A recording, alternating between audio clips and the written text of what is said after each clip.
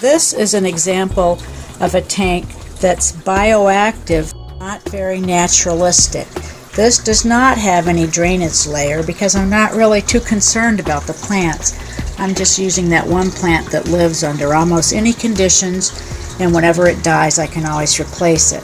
This tank has a pair of crested geckos in it that are breeders, and I want to keep it easy to get their eggs. So let me take out this piece of wood so I can show you what I mean.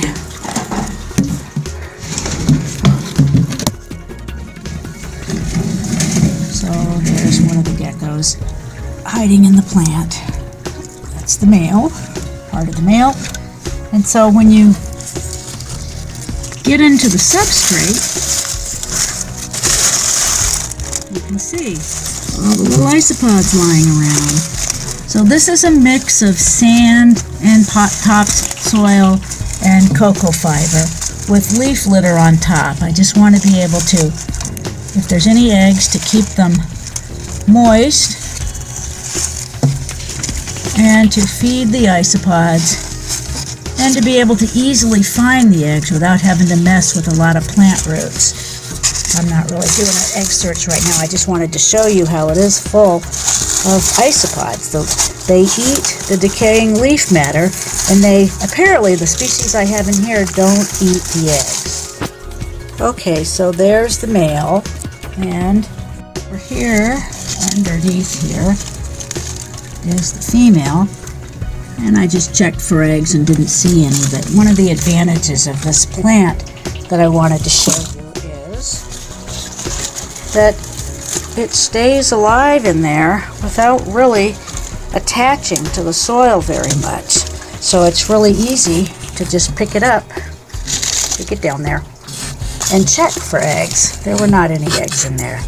So, and mostly what else I found in there for bugs was Suriname roaches, which provide very tasty snacks for these guys.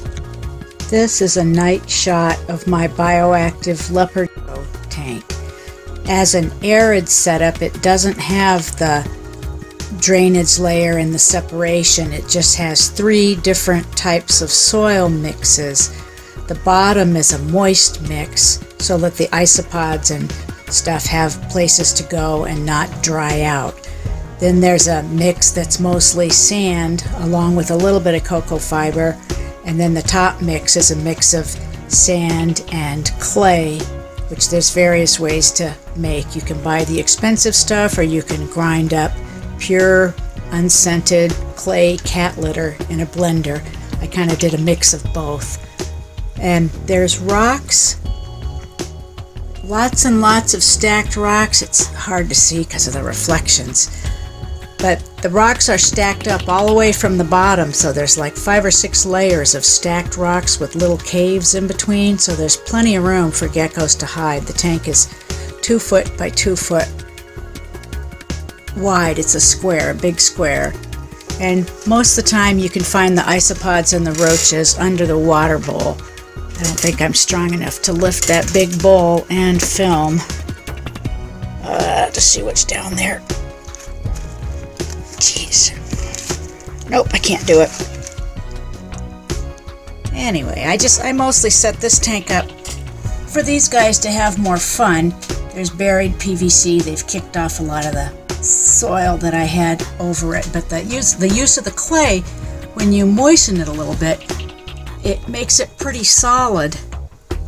Makes like a crust, so they're not ingesting sand, which is one of the things that people are afraid of with keeping animals on substrate, especially if you just let the insects in there so they can hunt them. Now I don't have a high enough level of bioactivity to actually take care of all the waste, but leopard geckos all pretty much choose a corner to go to the bathroom in. They go to the bathroom right there in the front corner, and I do find the isopods eating that, but I periodically have to take it out. I didn't follow the advice to set up a tank and leave it alone for a month to let the isopods breed before putting the animals in, because I needed the tank immediately. Anyway, this is just for fun. I'm gonna put the crickets in because these guys are so funny. Here. And geckos should start to emerge from everywhere. And the most fun bioactivity with this tank has been how it encourages breeding. One time I picked up the water bowl and found 2 little babies under there hiding. And I found them in the skulls. They just appear and the parents don't bother them. And I try to catch them, which sometimes is hard because they can get way back in those multiple layers under all those rocks there where they've dug it out all the way down to the bottom of the tank. The substrate's probably 3 to 4 inches thick. There's 5 of them in here and they usually all come out once the food comes out, but I don't know that today we're gonna see them all. Anyway, I just love these guys. They're so pretty.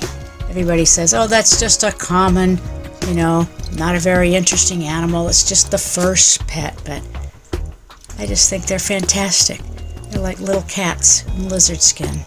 Here I lifted the leopard gecko water bowl on leaves so that when I pick it up I don't have to wash all that sand off it. And a second ago I exposed a bunch of isopods, but they might have run off. Yeah, now there's 2 kinds in here.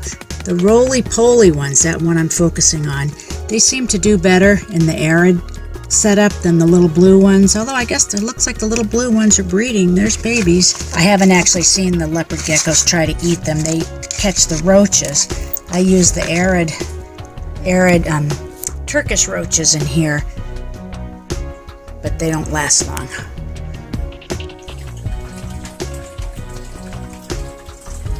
One thing about a nice bioactive tank is that sometimes you can't ever see the animals that are in them.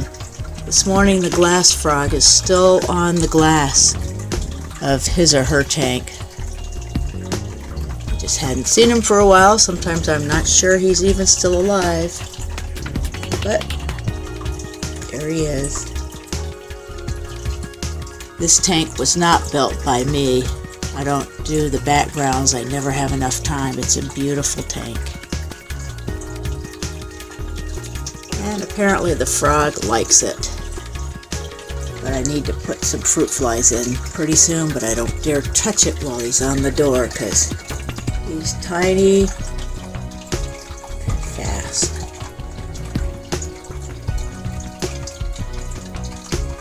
Looks almost like we're looking at him from the top, but that's his transparent little self.